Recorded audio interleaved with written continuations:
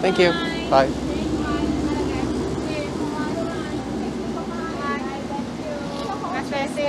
Thank you. Thank you. Bye-bye. Thank you.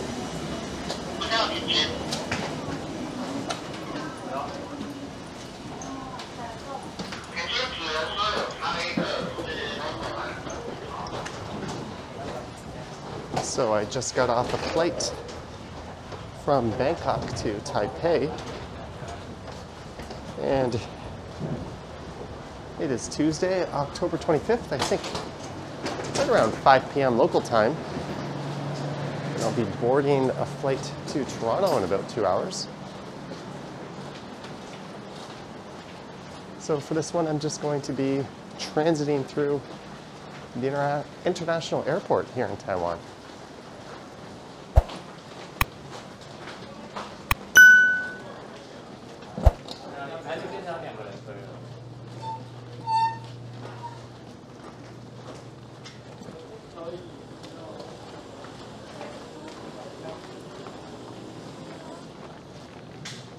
So after a short walk, I'll have to pass through a security screening. So we'll just follow the transfer sign there. And when I flew in from Toronto to Taipei on my way to Bangkok, there was a very long lineup at that security screening.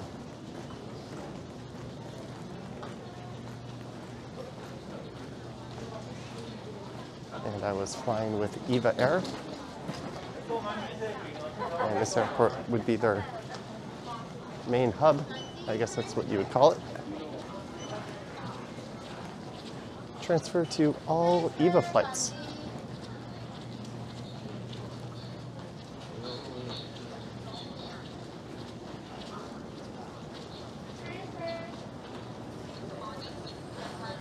So I'll have to stop recording once I'm in security, which I think is right around the corner here. Thank you. Here we go. And I will resume once I'm through. And look at this, virtually no lineup. This is pretty awesome.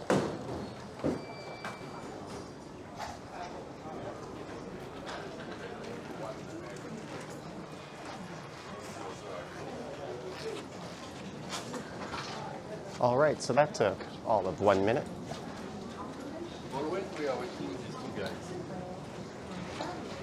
There's my flight, BR 036 740 C6.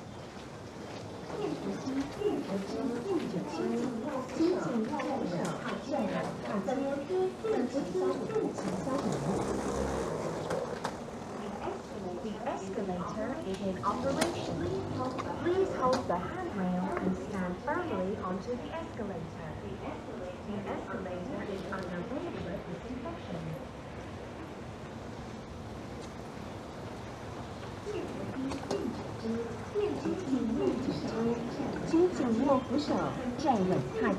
Alright, so gate C1 and C10 are off to the left.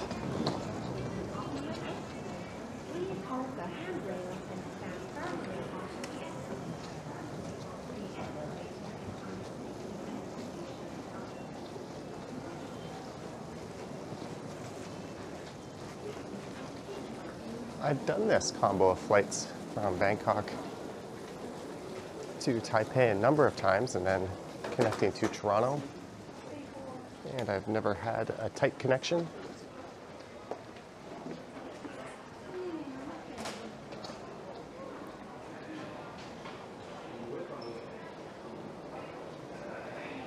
And this part looks modern and redone. Maybe this was done over the pandemic.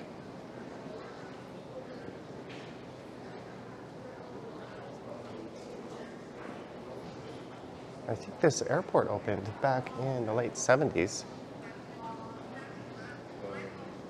And it's since become one of the busiest in the world, actually. I think it's 10th or 11th.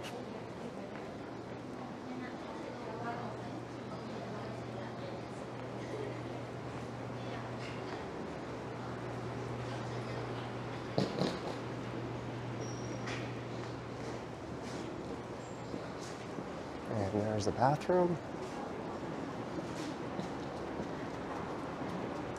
And a Gucci. So this is the central part of the airport here.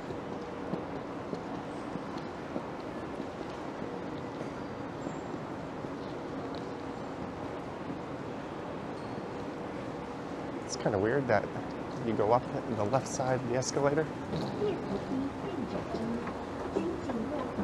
So I'm just going to come up and check this area before I find the gate.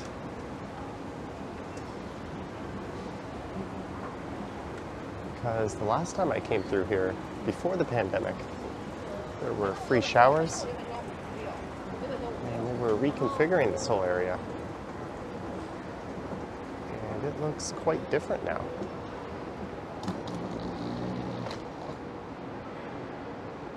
So there's the Eva Air VIP lounge over there.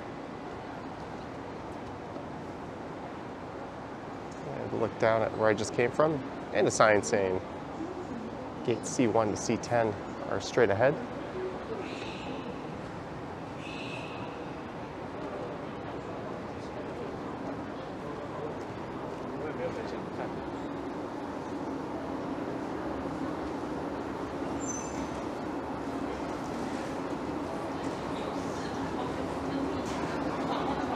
And it's worth noting both of my ears are popped. Hear the sound of air swirling around them.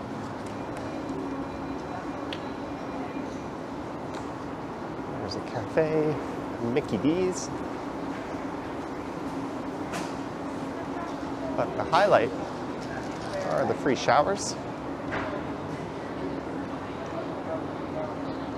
And I think on the other side, if I keep going straight, there will be a Moss Burger.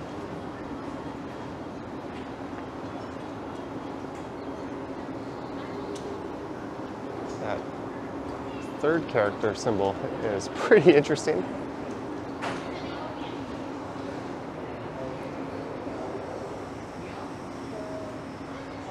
Well, those are just restrooms. I remember there being showers here at one point.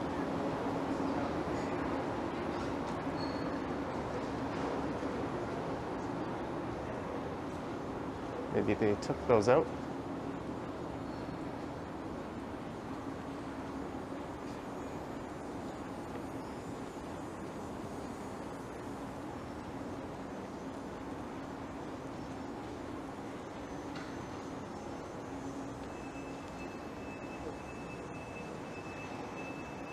And it is very quiet on this side.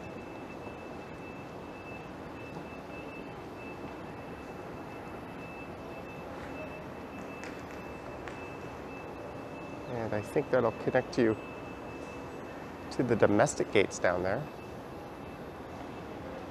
Massage center. Oh, we can get a peek outside.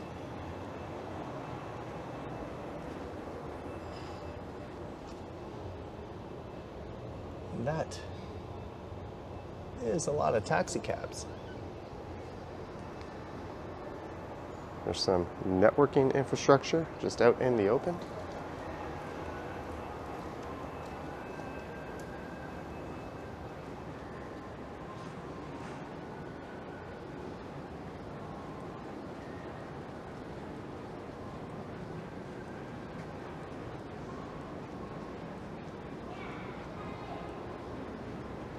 Singapore Airlines.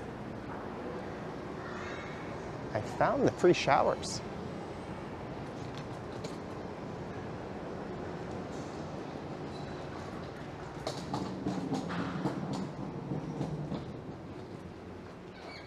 So you can just come on in.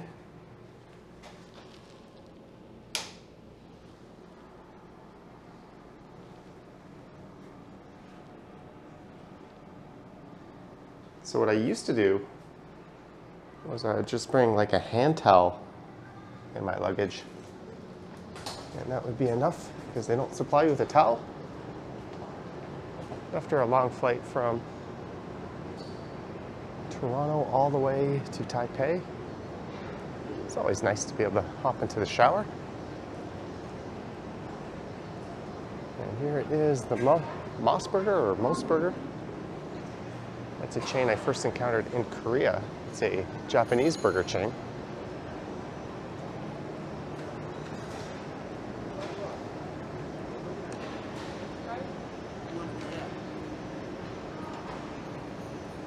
All right, I want to head over to those escalators and then we'll walk over to the gate.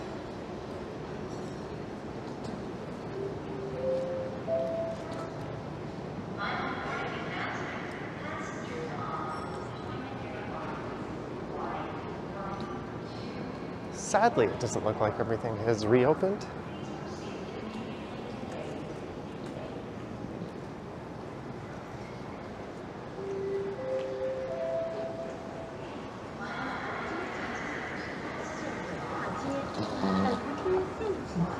There's a Burberry, large duty-free shop.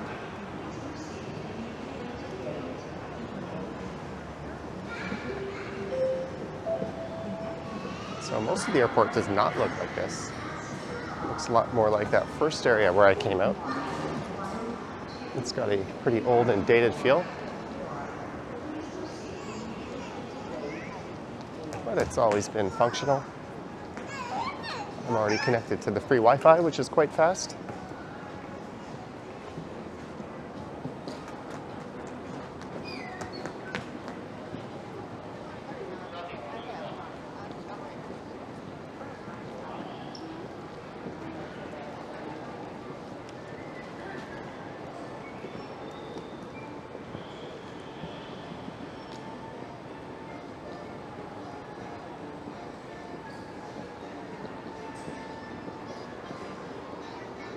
Oh, there's a air maze.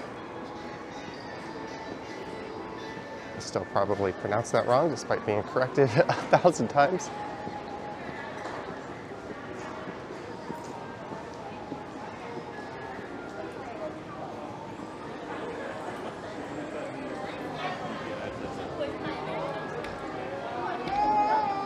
And all the gate areas are pretty much the same, so once you've seen one, you'll pretty much know what most of this airport is like. Although they do have themed boarding rooms, so I guess that's one difference between them.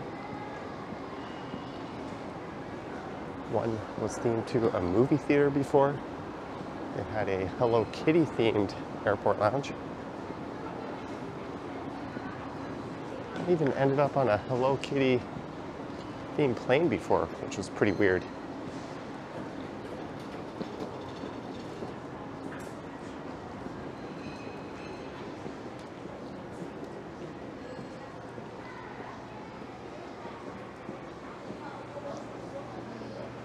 Speaking of Hello Kitty, man, my right ear is just going nuts. After this video, I'm gonna buy some gum.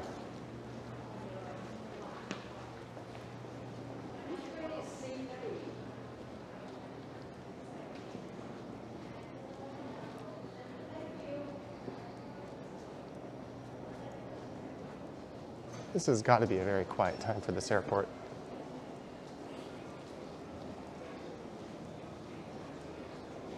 I think Taiwan as a country still has some restrictions in place which make it a little less desirable for international travelers. That might have something to do with it.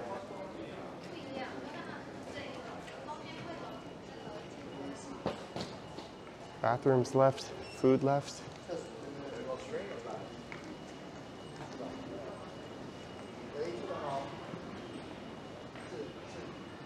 So this is what much of the airport looks like.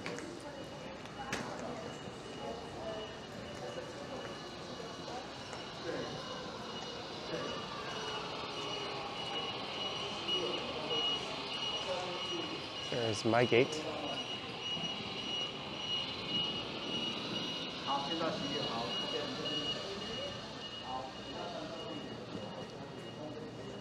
These people are a tad early, and then You head down to the boarding area.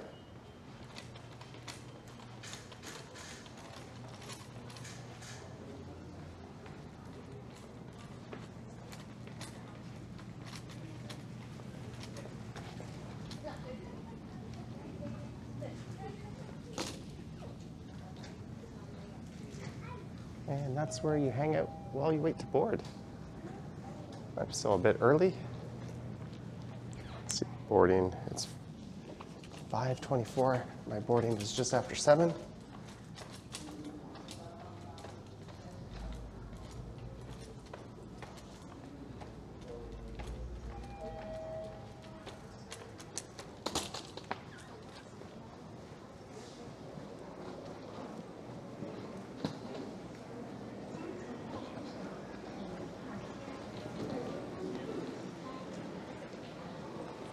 So we'll just head down this way a bit.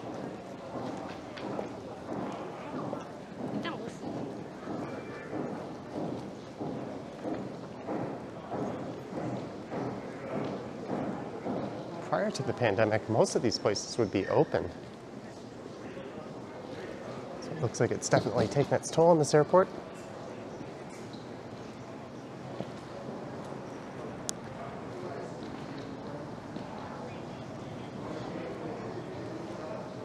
And sadly, there doesn't appear to be nearly as many food options as there used to be.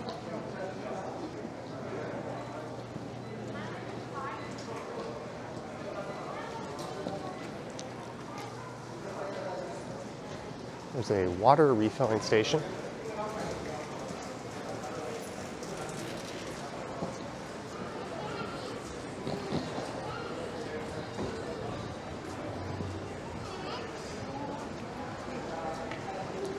There's a food court area here. And a pretty neat but surely overpriced store. I've looked through there before.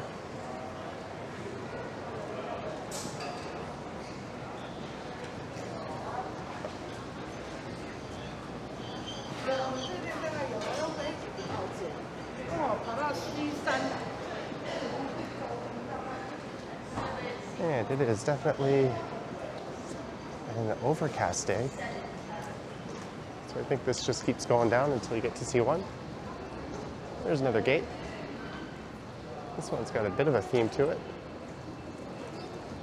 And that is for a flight to LA.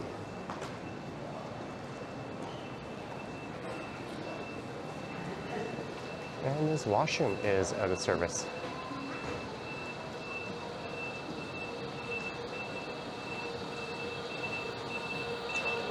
I think that's about it for now. I don't know if I'm gonna resume recording once I'm ready to board, but I hope you enjoyed this one up to this point so far.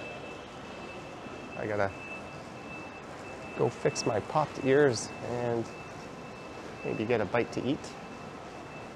So thank you for watching, and hopefully I'll be back to finish this one off. Okay, so it's about 15 minutes to boarding. I spent some time up in that area around the McDonald's. I had a bite to eat. And here comes the flight crew and the flight attendants.